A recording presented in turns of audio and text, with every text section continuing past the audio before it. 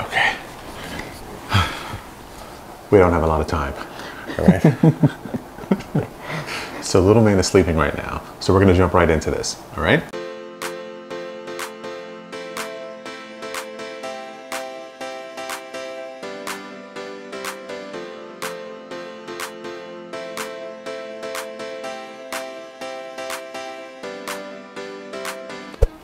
Hey kids, I'm Kamau.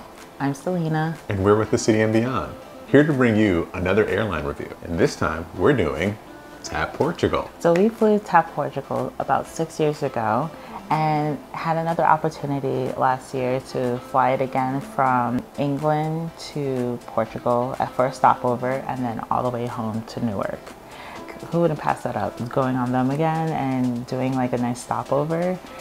So we had to do it. We're going to be comparing both experiences, the one from 6 years ago and the one that we just had.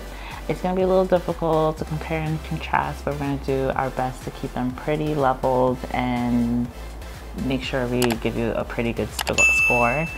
And so we'll keep you in suspense. We're going to leave the score for the very end, so make sure you stay with us. We rate airlines on a scale of 1 to 5. 1 being the absolute worst, 5 being the best. If you're interested in how to book stopovers or what they are, we have a video on that with the link in the description. And our little guy is waking up, so we're gonna take this on a couple of errands with us, so please bear with us. But come along. Luggage. Luggage is a sore topic because we do not do checked bags, as I'm sure you're aware. But apparently, TAP Portugal does. For this trip, we brought a roller carry-on size bag for once on this trip. Because usually, you know, I have like my backpack. And I have like the personal size rolling bag that we've been using. So we checked the sizing a million times. Took out tape measurers, lined it up, the whole nine. And for whatever reason, TAP Portugal said, we need to check this bag. So from Heathrow to Lisbon, they told us that the bag was too heavy. Okay, fair game. We're really good packers. Maybe the bag was too heavy. Yeah, we picked up some stuff in England. Sure. Yeah, so we're like, we'll do better this time. And so we did. We even weighed out the bag to make sure. We have a travel bag weigher thingy, really small, throw it in the bag. You can weigh your bag wherever you go. Well, TAP said it was too heavy. And we still needed to check the bag.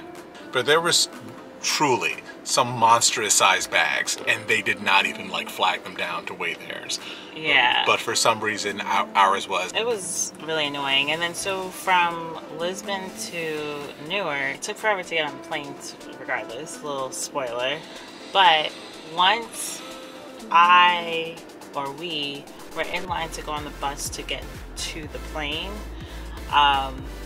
that all of a sudden, someone, after hours, it felt like, I think it was hours, I was waiting, right before I get on the bus, and I felt like this guy was eyeing my bag, and I was like, he's not gonna say anything, because this bag is small.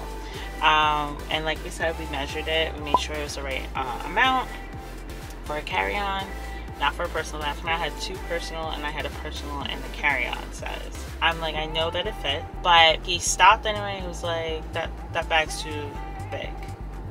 And I was like, my bag is too big. And I'm like, I'm not one, and Kamau can attest to this, I don't really look at, in life in general, I hate to try to like be like, well, that person is blah, blah, blah, blah, blah. Like, I'm not that person, but I'm like, my bag, I just was like, my bag's not too big.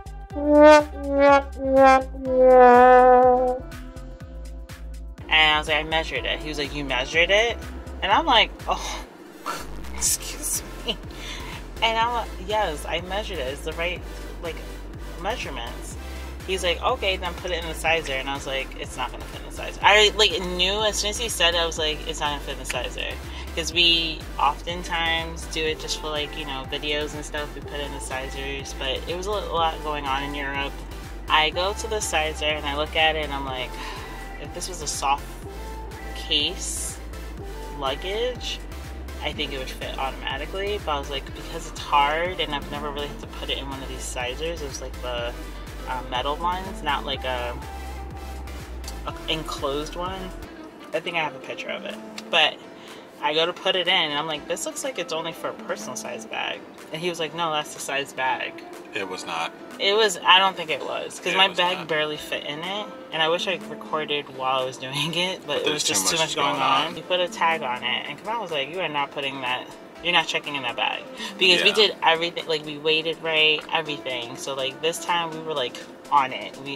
And no one had weighed our bags, I think, at this point.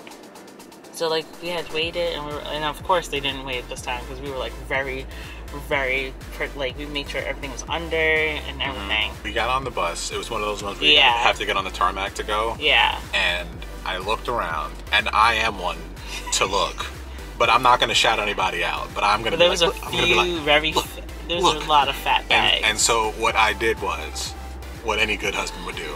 I tore that fucking tag off. Sorry, we should cut that. I tore the tag off. He tore the tag off my bag. And then, so I was about to leave it at the bottom, but which I felt weird about. I was like, I feel like my bag's just gonna get left by accident because we were like the last people on the plane. And Kamal was like, we're not leaving it. So he picks up the bag with the tag, and I'm like, well, if they see the tag, they're gonna. And he like had it. I think you had it in your hand, like scrunched in his hand. So he's holding where the guy wrapped it around the handle. But then we also saw the same exact bag already on the plane. So come out without any, he just whips that thing up and puts it in, and it fits. Dad life. Around this time, Heathrow was a mess. There was all types of strikes and other things going on. Boarding was no exception. It was a pretty bad experience.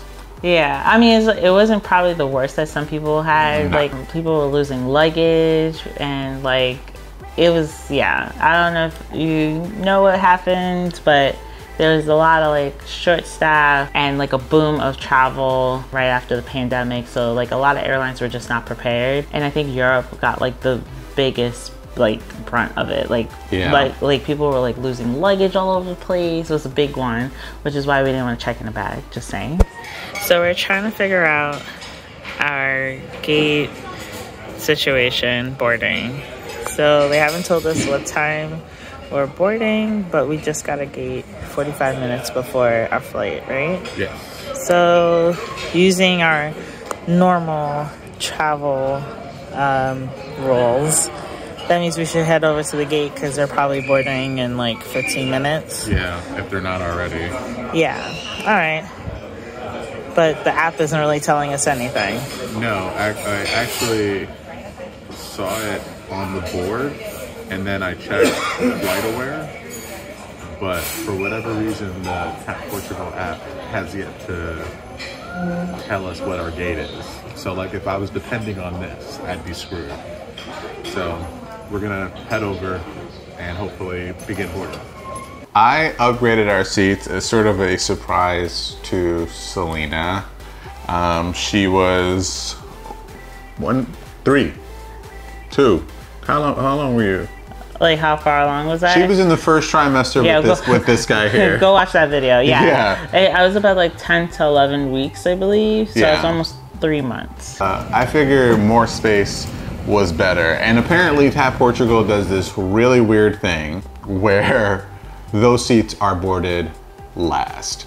If I am not mistaken, and I could be wrong on this, and if I am, we'll make an addendum at some point. As a result, we got to watch a lot of shenanigans happening as people got onto the flight, outside of the issue that we had already discussed with our bags. Yeah. There was a lot of shenanigans. Seats. I'm gonna have to read some of this off because I'm not gonna remember. But so the seats were pretty standard. We flew on, so the first part of our trip from Heathrow to Lisbon was on a 8320neo. But then from Lisbon to Newark, we were on the A321LR Neo. And that one was like a newer plane.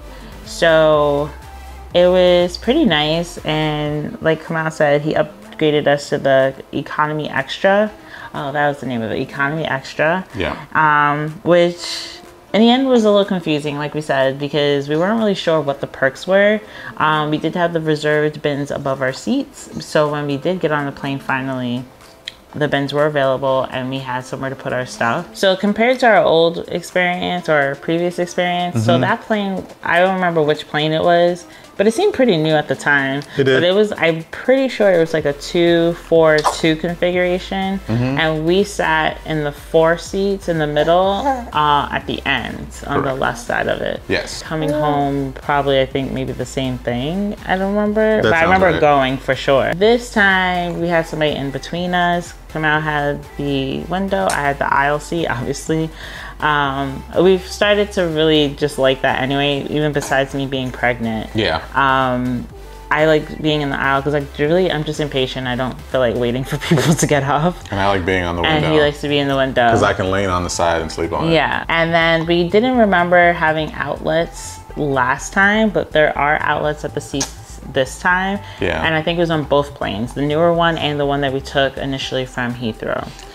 Oh yeah, and fun fact, you know how like when you're on a plane above you, the sign usually says no cigarette smoking, and you're like, that's ridiculous. You haven't been able to smoke on planes for years. They had a different one, and I can't remember, I think it was like no like electronic devices or something. I have a picture of it, we'll put it on the screen. Hi. I'm trying to keep your face off of the camera, and you're over here trying to be like, it's my debut. This point is the food. Food and drinks. Food and drinks. Yeah. Well, let's touch on the drinks. Alcohol is free. Beer and wine, no hard stuff. Yeah, I don't know. I don't think so. I don't think so? hard liquor is free, but beer and wine for sure. Food. Food was pretty good. So it I was. don't think it's like the best airline food I've ever had, especially in a coach or economy seat. I think that it was just passable, like it was good. Yeah. So I thought the food was pretty good. I'm not expecting like Michelin star quality in the air, but I definitely had bad airplane food, and this was not that. Yeah. It just needed like a little salt, and I think they gave us salt and pepper. Yeah, and it's a good spread of food. They give you like, it was like a piece of bread, and in this particular one we did pasta, and I was really into pasta in my pregnancy. yeah, and they had give you like a little appetizer, a little dessert, and some water to go along with it. So Yeah. I thought it was good. Yeah. It was pretty good. Entertainment. So entertainment was actually pretty good. They had a whole section about Portugal. They had a kids section and lots of movies and TV shows for you to choose from. The interesting part about the Portugal part was that I think it even introduced you to like wines from there and like different things you can do while there and stuff like that. So that was pretty cool. Yeah. And then also there was Wi-Fi. There was free Wi-Fi for people. I don't know if it was because we had T-Mobile. I can't remember right now. But I'll put it on the screen. I keep saying that for everything. WhatsApp would work. iMessage would likely work. Oh, the but like Wi-Fi. it's not like I don't think like a messaging app like Viber or something would work. But like your standard regular messaging app would messaging, work. yeah. And WhatsApp, for better or worse, is like the typical international texting app. So that one works as well. Yeah. And baby's up and we gotta go into the supermarket. Yep. So Next point. So we just put little man to bed, and we're gonna do our best to wrap up this video. And hopefully there's like no more hiccups. Yeah, we could just finish this video. I have Yeah. like stains on my shirt. Yeah. Where did we leave off? We left off at Crew. Nothing spectacular. Some were good, some were bad. Some are indifferent, really. I don't want to even say bad. They're just like indifferent, like Yeah. nothing like really outstanding. I would say mid, right? That's what the kids say now. It's mid, right? So like, I feel like Qatar or Alaska or New Zealand, all those airlines, right? I feel like very attentive, at least when we've flown with them. Right. Whereas this round with Portugal, I can't really speak on the first one because it was so long ago, but I feel like it was pretty good. Otherwise, we wouldn't be so excited to go back on it. I actually kind of feel like I had the same feeling the first time, where it's like it wasn't like. I think that if we didn't have experiences like we did on Air New Zealand or Qatar or even Alaska Airlines, I'd be like, oh yeah, this is like just, you know, what it is. But like sometimes some crews are just really amazing, and I think that for example, Alaska Airlines, we've flown them a few times now, a few flights, and I can say that consistently the crew is always like really hospitable and just like overwhelmingly nice and like I would just say kind. And a lot of the announcements on TAP Portugal are in Portuguese. I think they're all in Portuguese first and then English. Graus Celsius. Espero que o voo tenha sido do vosso agrado. Foi um prazer tê-los a bordo. Mais uma vez, obrigado por voarem na TAP Portugal. Ladies and gentlemen, this is the captain to inform you that you have started our descent to Newark. Expect to land at 3:50 p.m. local time. So you may have like a little bit of a language barrier issue, but they're more than happy to like, I guess maybe more than happy is not the greatest way to describe it, but they're more than willing to help you translate. Like, hey, like for us, we kept trying to ask for seltzer the first time we flew with TAP Portugal, and they were like, agua con gas, and like it's like, so ever since then we just say agua con gas because, and they know what we're talking about. And then like that's like how, like I would say the crew is like, that's a good like way to describe them with that scenario. We do want to point out that we do acknowledge that this experience with the crew, a lot of people, like there's, like we said, strikes and stuff going on in Europe. So a lot of people were just trying to get through the day, and they were overworked and probably tired and just trying to get home. Yeah. And so we do want to take that into consideration. So we're kind of happy that we had that first experience where it's kind of like, they were kind of like similar in attitude that time too, but nothing like, I wouldn't say like anyone was rude or anything like that. It's just kind of like indifferent. Shall we score? I am prepared to give a score. Are you? TAP Portugal? Yes. I don't know if I'm ready to score them. Initially, when we got home, I had them at a 2.5. Ooh. Because I feel like I was just like a little frustrated, but I feel like that's just the nature of what was going on. Then you realize everything that's happened, you get to marinate on it a little bit, right? And I feel like rating them that low would not be fair, but rating them exponentially higher than that would also not be fair. So I'm going, drum roll please, don't even worry about it, 3. Oh, okay. I'm going with the 3. He's going with the 3. I kind of feel the same way. I think like once upon a time I would have probably given them like a 4 or 4 plus. Combining past experience and us being like a little bit more newer to this, you know, travel game in the beginning, the first time we flew with them, versus now where we have a lot of other airlines under our belt that like are above and beyond like hospitality wise, I would have to say that they're like I want to say they're like a 3.5. Are you going with 3.5? Because I feel like their overall score is like a 3.75. I think that's good. What is it actually though? 3.25? 3.25 is correct, and Okay. I think that is a fair score. Yeah. Okay. The stopover factor, you can't really beat it. I love it. You really can't beat it. You can go to Porto or you can go to Lisboa, right? Yeah. And it's a part of your ticket. This is not an airline that you should stay away from by any stretch of the imagination. No, just like Singapore Airlines. Yeah. And I mean, people were upset about that review, but yeah, we would fly Singapore Airlines again. Absolutely. And we would obviously fly TAP Portugal again. These reviews are for the everyday working person who, like, if you have a decision to make, which we've had before in this way, where we make these videos, and you have to decide between which airline to make the best bang for your buck. It's good to like watch these videos so that you don't waste your money.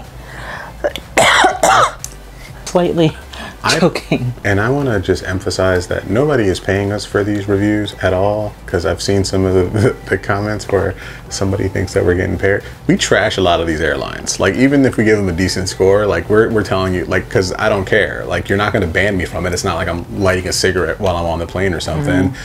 I'm telling you about the experience I had on this leg on this particular day, right? Your mileage may vary. Take a moment to give us a like for this video if you liked it.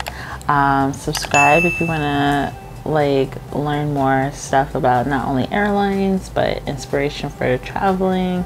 Like we just said, we just had a child, so we're gonna do a little bit more some content to help people with kids or babies right now, and encourage them to travel in ways that they can make that happen with their little one. And also make sure you click the notification bell, because our schedule is kind of crazy right now, so we want you to get that notification when we do post a video so you don't miss it. And remember to leave any questions you have in the comment section down below. We'll be sure to answer it, unless it's repetitive, because you gotta look, we've answered most of them. I don't know how many times I can answer the same question so many times. Thanks for joining us, and we'll see you real soon. Bye. Bye.